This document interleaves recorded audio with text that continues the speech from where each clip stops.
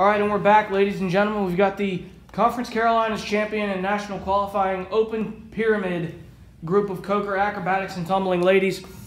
Just a couple of quick things before y'all head off to Eugene, Oregon for nationals. Ultimately, you are the first Coker Acrobatics and Tumbling program, 1, to compete in a full season, 2, to win a conference championship, 3, to qualify for nationals. What are kind of your thoughts on how you all have been able to achieve this?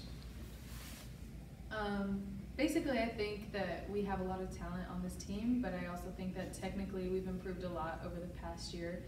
And we set goals at the beginning of the year, and I think making nationals was a lot of our goals.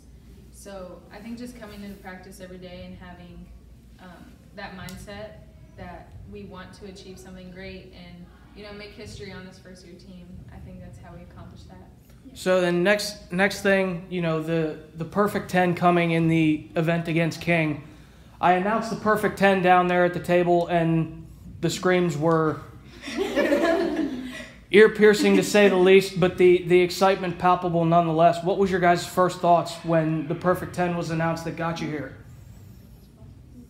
Go ahead. I thought, we're going to nationals. Simple enough. So then that being said, you know, for someone that may be, granted, which is everyone, someone that may be new to the sport, you know, what are some key things to look for when Coker takes the mat on Saturday?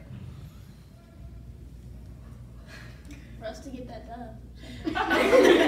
There you go. Yeah, I mean, someone that's new to the sport, they're probably not going to understand how things are scored, how everything works, but basically, like, if a new viewer is watching, it's good to look for like how nice a skill looks in the air, control of like the base structure, and then just like the dismount. And you know, if you see us cheering, it's probably good. Yeah. So then, I guess kind of last little thing here, what does it mean for you guys to, you know, we touched on this, doing all this in year 1, but ultimately, you know, what does it mean to represent Coker on the big stage?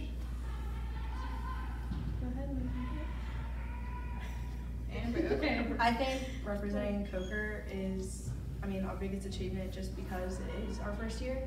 And it's just like pure happiness. Like, I'm extremely proud, like beyond of all of us and getting there. So it's just a great time. Yeah. So you can find the video broadcast for the NCATA National Championships hosted by the University of Oregon. You can find video for that at CokerCobras.com on Saturday. The ladies will take the mat at 2 o'clock Eastern. Ladies, best of luck. We look forward to cheering you on at Nationals. Thank Thank you. you.